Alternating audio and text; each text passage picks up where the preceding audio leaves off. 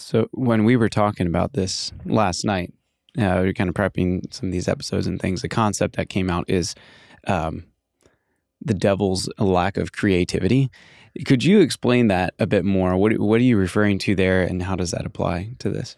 Yeah, the devil's not very creative. Like, he uses the same tools over and over again. Mm-hmm. And when you think about, people that you know that have failed, it's probably going to be in one of three areas. It's either money or power or sex or sexuality. It's like those three things are the places where the devil trips people up. And so the moral and ethical failures are usually related to dishonesty in relation to acquiring wealth and getting more money, or it's about having power and positions of power and influence, or it's moral failure related to sexuality.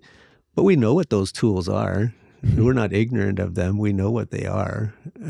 And so we can be on guard in those areas and just know ourselves well enough to know where we're vulnerable and take steps to guard against those things. It's not like people don't fail in areas that nobody's ever failed in before.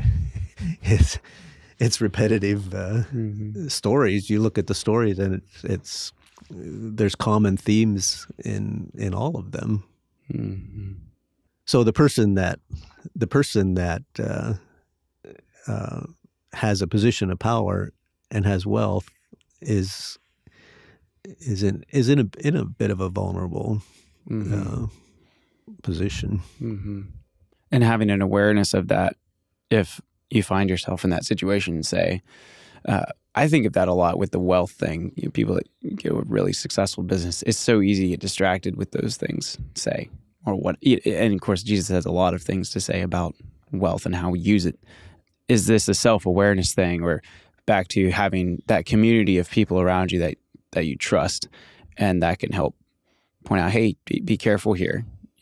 Am I getting it right? Exactly, yeah. Mm-hmm. And that accountability, putting myself under the authority of someone, or recognizing that I am accountable to authority. There are those, I don't make the rules. I'm accountable to others, and that is it can be in an accountability group, but beyond that, it's also to the government and those in leadership over me. So the person who is the husband and father in his family, he's the owner of his own business, and he's a leader in the church, can kind of be at the top in every area of his life. But he really also needs to recognize, no, I'm under authority. But if you're the person who makes all the rules, you can also feel like, well, I can make exceptions to the rules for myself. Like, other people need to do that, but I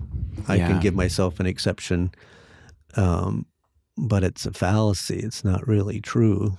And a number of years ago, when I was of course, I was the husband and father in my home, and I was in leadership in the mission organization, and I was in leadership in the church. And I really felt I need to remind myself that I am under authority. So for 3 years, I drove the speed limit, not over the speed limit, for 3 years. And it drove me and everybody on the road crazy. But it was a way of reminding myself that I'm a person who follows the rules. And I don't want to be a person who always lives over the edge of the rules, just enough that I won't get punished. And I don't like when my children do that. I don't like when people in the organization or the church do that. I don't like when people, they know what the rules are, but they just live just enough over the rules that I won't do anything.